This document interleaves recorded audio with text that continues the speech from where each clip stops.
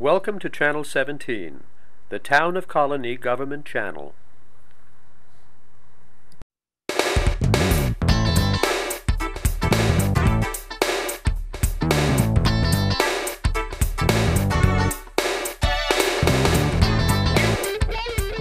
Hi, I'm Steve Heider, Chief of the Colonie Police Department.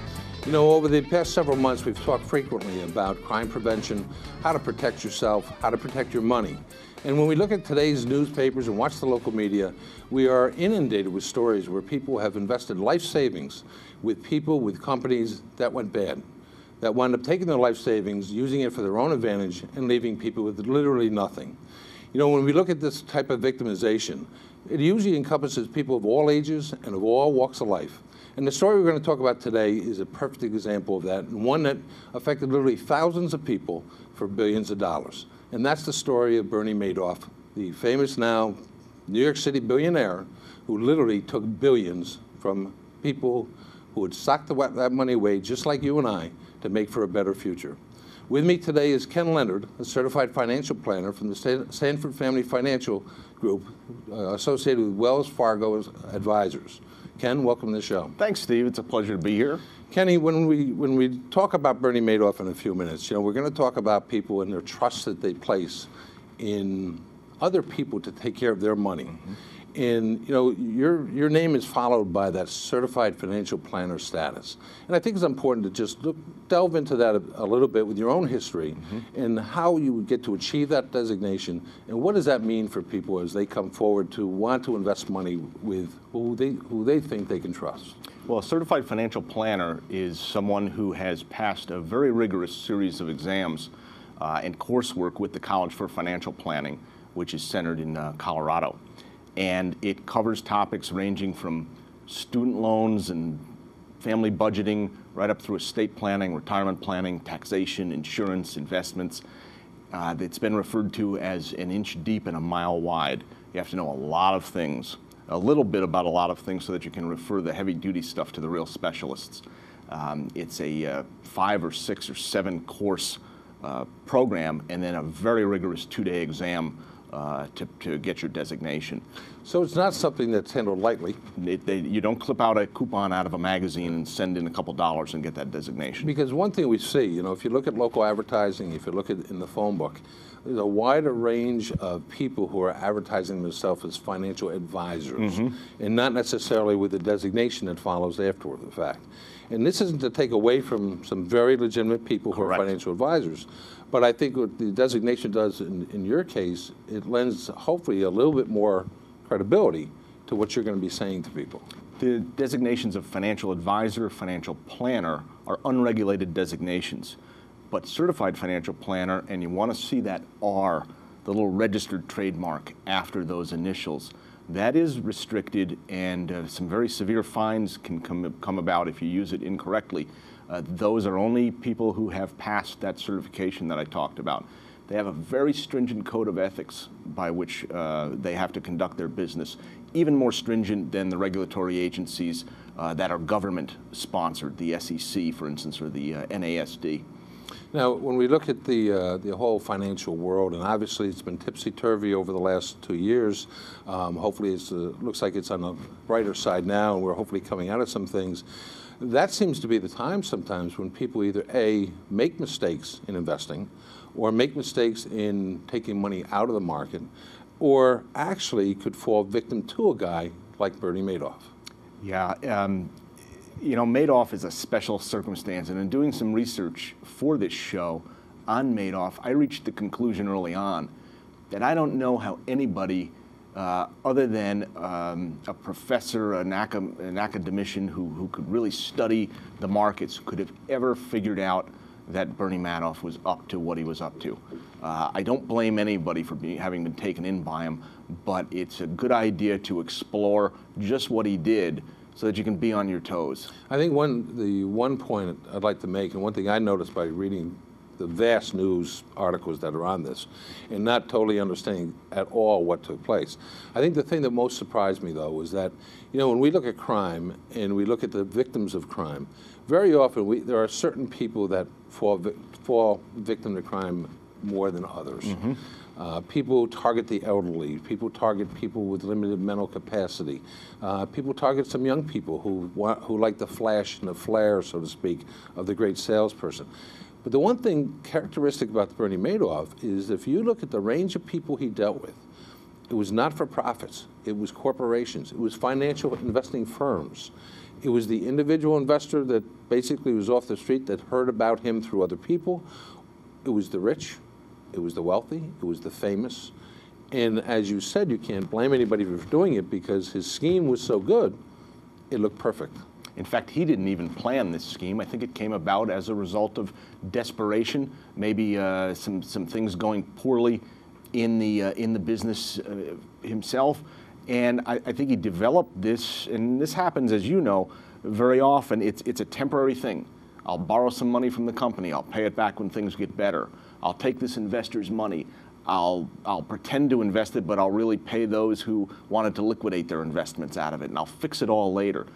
And later never comes. It snowballs and it snowballs and it snowballs. By Madoff's own admission in his sentencing testimony, he admitted that this began in 1991. That's an awfully long time to perpetrate a scheme like this. You know, I got to tell you, in my many years in the police department, we've uncovered many schemes of financial fraud, whether it be employee theft or embezzlement from a corporation or a company.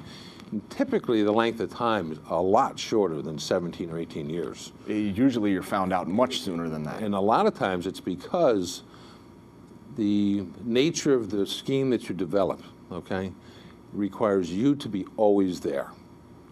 And most internal thefts are discovered by people inadvertently happening upon something. And I guess what's so amazing is Bernie Madoff had a huge office in Midtown Manhattan. Mm-hmm. He had employees. And to think that nobody caught on for 17 years is just amazing to me. Well, I don't think that's been fully found out yet. I think there's still a lot more to learn about that case. It still boggles my mind that Madoff could have pulled this off single-handedly without any collusion from anybody else. And I think the investigation will certainly continue. Well, I know the seizure people, the people that are now looking to find the fruits of his crime so that they can try to return some money back to the investors. I know just recently they filed a huge lawsuit against the family. Mm-hmm. The sons, I think the wife, his brother as well, to the tune of about $192 million in trying to recoup what they profited off the business. But we're talking billions here, not hundreds of millions. And that's a figure that, is just astonishing that somewhere along the line, someone didn't realize what was going on. Or what's more disturbing is that people knew along the line what was going on, but were profiting from it themselves. Yeah, the figure of the total scheme, up in the billions, is really the result of the false profits that Madoff was reporting. Those 10% annual gains weren't really happening.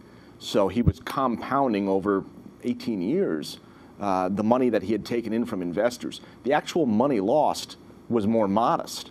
It's still a lot of money, right, but it was more modest. You had all these investment gains that never really were there. It's like buying a house for $200,000, watching the market tell you it grows to $400,000, and then having the real estate market correct and you now own a $200,000 house again. Right. Where did that $200,000 of profit go? It was never really there in the first place. But I would imagine at some point over the last 18 years or so that people had gotten into his company, made a profit, and pulled out. There were people that got liquidations, and those liquidations were honored. Unfortunately, they were being paid for by additional deposits from current investors. And that's just a classic scheme. It is. It's a classic Ponzi scheme. And we have seen it locally in the past on a much, much smaller scale, where people, even in one case that I remember, a travel agent was spending people's money up front on their own likes, taking deposit from other people, and then finally got caught up when she ran out of those deposits to satisfy people's travel needs. And on a simple scale, that's very similar to what Bernie Madoff was doing. Yeah, there's a famous Warren Buffett saying that you don't see who's swimming naked until the tide goes out. It's when the business slows down, then people want liquidations and there's no new money coming in, that's when you get found out. What brought him to the forefront now? What is different was different in 2008 and 9 versus 1997 that made the authorities or made people finally start screaming for something to happen? We had a massive market meltdown in late 2008 in the fourth quarter, a meltdown where the market itself broke. Not so much the securities that were being traded in the markets, but the market itself. Banks didn't trust one another to pay back overnight loans, with just a massive seizure of liquidity to where people wanted their money. They wanted cold hard cash that they could sock away in a mason jar in the basement and wait for this crisis to pass. Madoff undoubtedly got hit with liquidation requests.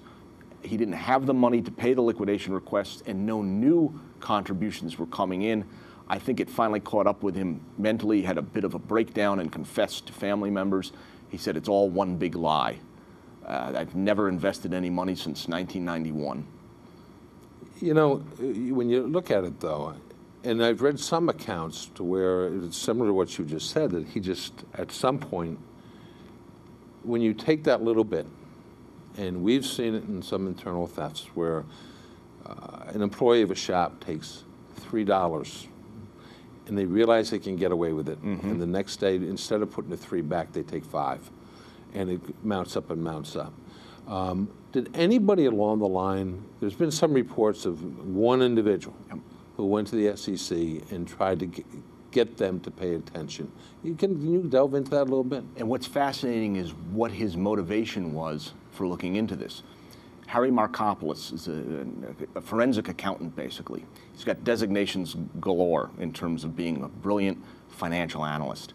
He was hired by an investment firm in Boston to study Madoff's investment philosophy and his returns, because this company wanted to try to build a model that would replicate Madoff's returns. He was so successful that they were losing market share.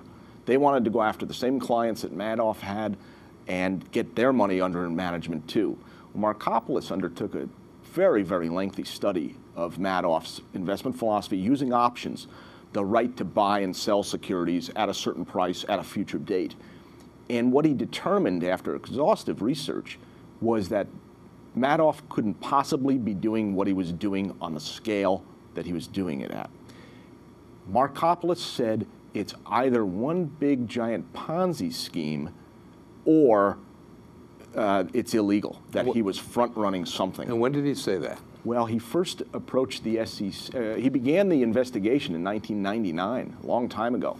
He sent a 21-page memo to the SEC, anonymously at first, found it ignored, and went and approached SEC investigators, found a sympathetic ear with one fellow in the Boston SEC office.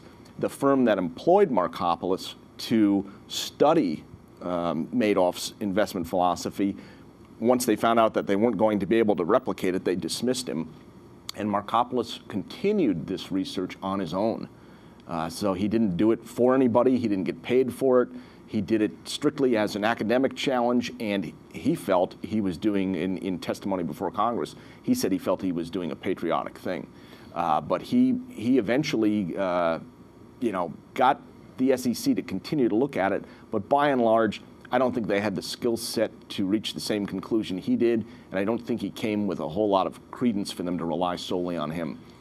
Now, there is regulators that look at operations like Madoff's, correct? Correct.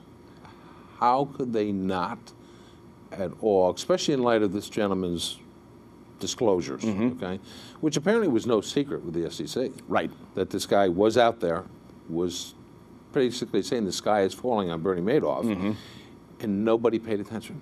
There's a lot of jealousy in business. If you're a successful entrepreneur of some kind, your competitors are going to try to take you down one way or another. They don't like that. So some of it could have been seen as, this fellow is just trying to tear Bernie Madoff down because he's so successful at gathering assets and managing to a very consistent absolute return.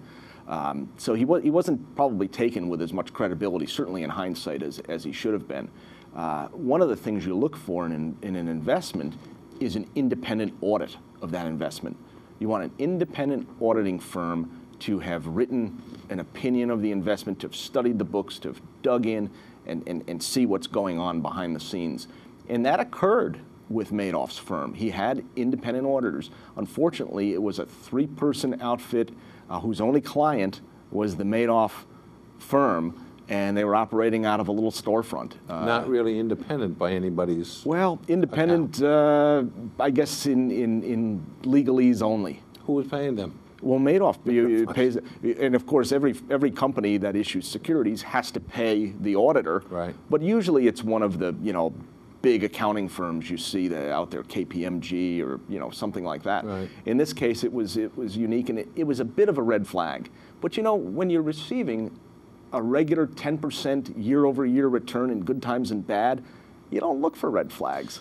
Well, and I get greed is a wonderful thing for a lot of people. And as you said, to the average investor, if they were getting 10% when everybody else was losing 3%, most times those people don't complain. And I guess the bigger question, though, was his ability to deal with some very savvy people in investment firms and other types of organizations that dealt with him, that put money with him, and basically be sending out, and I'm making this very simple, handwritten statements, okay? When I deal with a company like yours, who do I get the statement? When I call Ken Leonard at Sanford Family Group, who do I get a statement from? You get a statement from Wells Fargo Advisors. So not a thing to do with Ken Leonard. That's correct. And there's also an 800 number that goes directly to Wells Fargo Advisors where you can call and say, here's my account number, here's some identifying information about myself so you know I am who I am, tell me what my balance is. You don't have to rely on me. Somebody else is watching everything I do. So to me, that's a telltale sign to tell our viewers, okay? It's no different than, when I do other crime prevention tips. People should have a backup plan in terms of being able to check out the resources that they're dealing with, okay? Now, if we're going to talk about financial advisors, I guess one of those would be not to be suspicious, but to be cautious of people who are giving you their own statements with no attachment to some other firm. Is that a safe thing to say? That comes up as a red flag. If you're sold a product by a financial advisor who's an independent, and there are great independent advisors out there, years and years in the business, and they might even work out of their homes, that isn't in and of itself a red flag by any means. But if they sell you a John Hancock annuity, get on the phone to John Hancock and have them confirm, because if you've never bought one before, you don't know what a John Hancock confirmation looks like. You don't know what a statement is supposed to look like. Call the 800 number and check it out. Well, especially with stocks, correct me if I'm wrong, if I go to my local financial advisor, okay, which like you said, there's great financial advisors out there. If he says he's bought me 100 shares of GE stock, at some point, correct me if I'm wrong, unless I've signed something over to where they're holding it, I should get 100 shares of stock in the mail. Well, the default option is to leave it on account. To get an actual certificate these days, it costs money now. Okay. You have to pay a fee to get that. I guess it's been a while since I bought a stock. I think you're back there in the days, Steve. Okay. So a lot of it is kept on account. We've heard the question before: is all this money real? It's just a piece of paper that says you have X. Right. If you tried to liquidate everything in the country, you couldn't. Right. A lot of it is built up wealth. It's almost out there in the ether. But verify and trust. That's okay. Trust but verify, I guess. With Madoff, it's interesting because not only was he producing these returns, and sophisticated people were very, very pleased with the returns, but they travel in social and business circles, right, and they tell their associates and their friends how well they're doing, and that just fueled more money coming into Madoff. Well, unfortunately, I mean, we all deal in word-of-mouth businesses. And matter of fact, I urge people in dealing with crime prevention tips that you should deal with people who you are familiar with, or your family's familiar with, people you've had success with before. Unfortunately, that doesn't work if you have somebody like Bernie, who basically had built this house of cards on these relationships. When I wanted to put an alarm system in my house, I made one phone call. That was to you.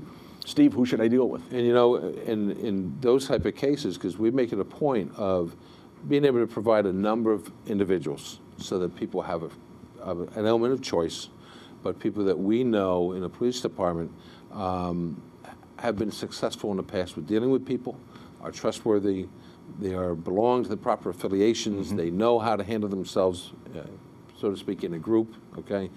And those word-of-mouth things are very important. They are. And that, but people, I guess the point I have to make is that people still have to be cautious. Madoff had been in business since 1960. He was instrumental in helping to develop the NASDAQ, the over-the-counter stock exchange. Yeah. He held positions on the National Association of Securities Dealers. He was Jewish and a Jewish philanthropist, so he attracted other Jewish clients, and word of mouth spread, and there was really no reason not to trust the guy. It took somebody who was brilliant at doing forensic accounting to come out and say, I know how the markets work. There's no way he can be doing this with this much money over this long a period of time. Something's wrong. Now, the funny thing is this one guy basically is doing a book report on his company. And that's how easy technically it was to find it out. Well, he spent quite a bit of time researching it. I make it sound very simple, but that's it's funny how in many of our crimes reported to us involving white collar crime that we've talked about before, that's very often how they're discovered. It's when a third party just happens to say, you know, I want to take a look at something.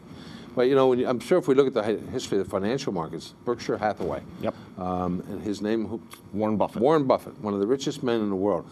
I am sure people have done all kinds of studies on his investing schemes. And I shouldn't use the word schemes. Strategies. Probably not. Strategies to copy him. Sure. But I guess the one thing they never found was that his isn't a house of cards. It isn't a house of cards, and he does something that's that you and I can't ordinarily do, and that's go out and buy controlling interests in entire companies. Right. And he does use a formula, but also there's a gut instinct there as to what's a real value and what will do really, really well going forward. And that's how he amasses his portfolio. And I know he's been studied over and over again, but fortunately he runs a very clean slate of business. That's right. You know, I know locally here, and there's an article recently, and we really can't delve into it because it's obviously an open case that my department has nothing to do with, but once again brought to light a situation where people were investing with someone, and now the question has arisen whether or not their money was actually invested. We've seen it with insurance policies. Our seen it with health insurance, health care, retirement pension benefits. And I guess the point I need to make for our viewers is that, you know, you have to portray a certain amount of due diligence. That's right. And to make sure that you've checked out not only the individual you're dealing with, but as you said, this isn't about the Sanford Family Financial Group. This is about Wells Fargo. Other people may be with one of the other big names that is out there. Right.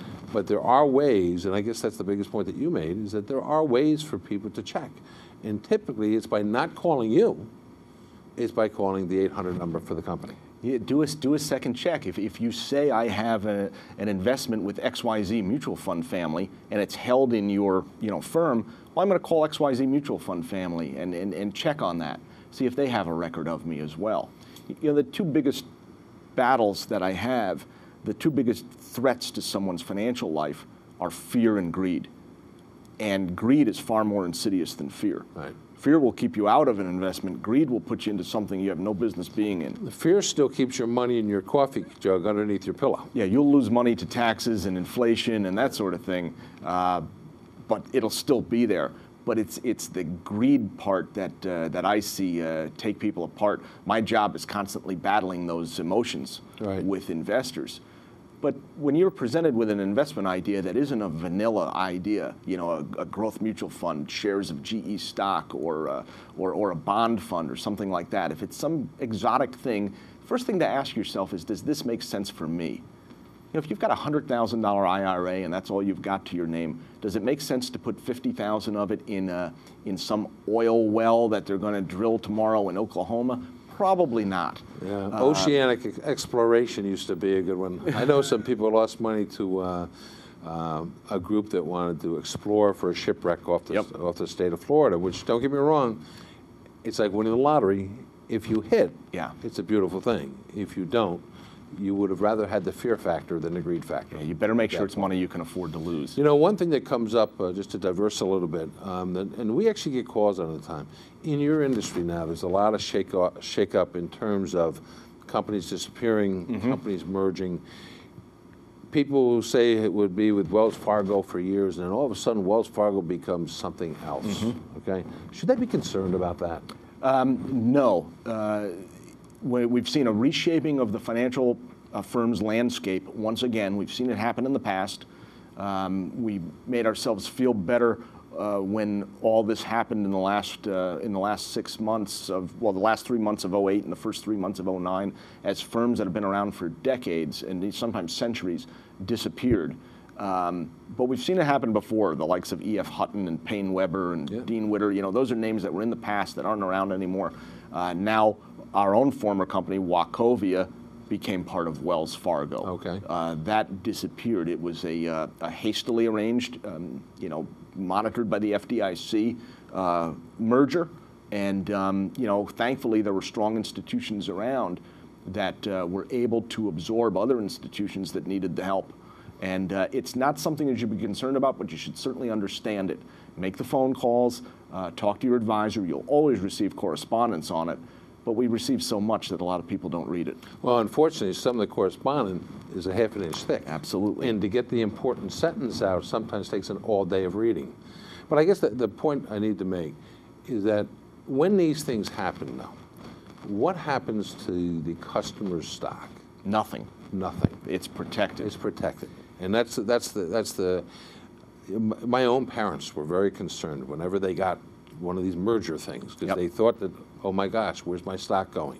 Well, you know, it's not that all too long ago that things weren't protected. You know, the Great Depression still exists in the minds of many of our senior citizens, and many safeguards were put into place after that. And thankfully, we had them in this last go-round. Yeah, because that is a major concern. We do a lot with seniors groups, okay? And a major concern of them is that they get these things and things change names. They don't want to see any change at all. And I actually had to talk for some of them about 20 minutes on the phone trying to explain to them that just because the name changed, right, don't think that your stock just went out the window. Oh, no. You know, it was held by a company, you know, and even after explaining it to them, it's funny how people are. The one instance I'm talking about, their son and daughter had taken care of setting up the accounts, had made sure that everything was in the right place, had reaffirmed to them that it's okay, this is coming, and this is okay. It's a very similar thing what happened with Wachovia and Wells Fargo. These people still didn't believe their own children and called their local police department to make sure that their money wasn't flying out the window somewhere. Right. In just a minute or two, quick tips.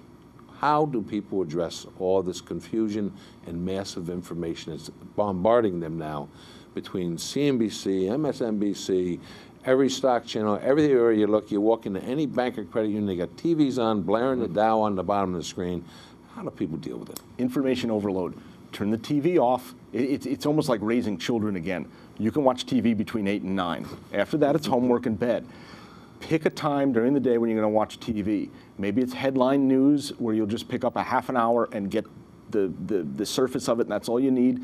Pick somebody you like and trust. I watch Larry Kudlow on CNBC. That's the one show I'll watch from start to finish. And I trust him, I believe him. I don't think he's too much of an optimist or too much of a pessimist. He's got guests on all the time that, you know, share their insight.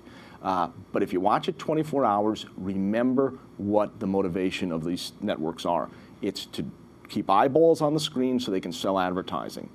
Now, a year ago, this past summer, we had 2-hour specials every night. America's oil crisis, the coming doom. Everything was going to fall apart. Oil went up to $147 a barrel as we watched these shows, and it subsequently went down into the $30 a barrel range.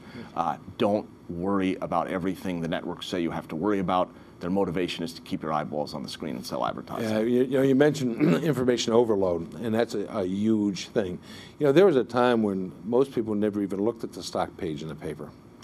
And now they're following stocks at their computer, at their desk, on a literally hour-to-hour basis. And you won't find the stock pages in many of the papers anymore. No, they've done away with it. They've done away with them. You know, they'd rather have you go online and look. Yep. And unfortunately, there's too much information sometimes on that online situation. There is. Bernie Madoff, one thing that people could have done or that people can do in the future to not fall victim to it. Diversify. Don't have all your eggs in one basket.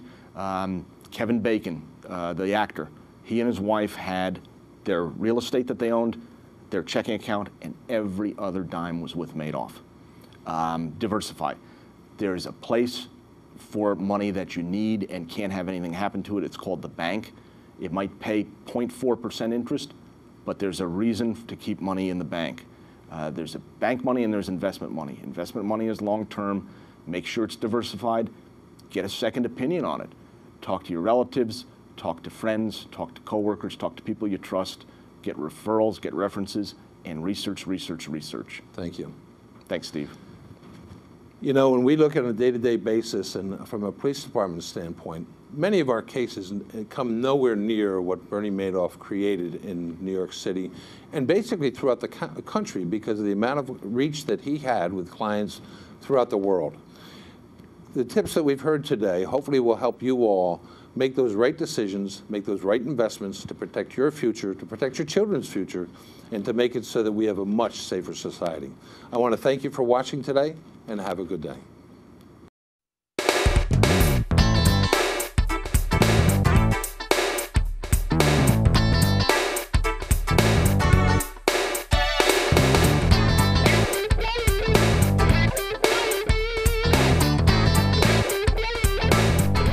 Welcome to Channel 17, the Town of Colonie Government Channel.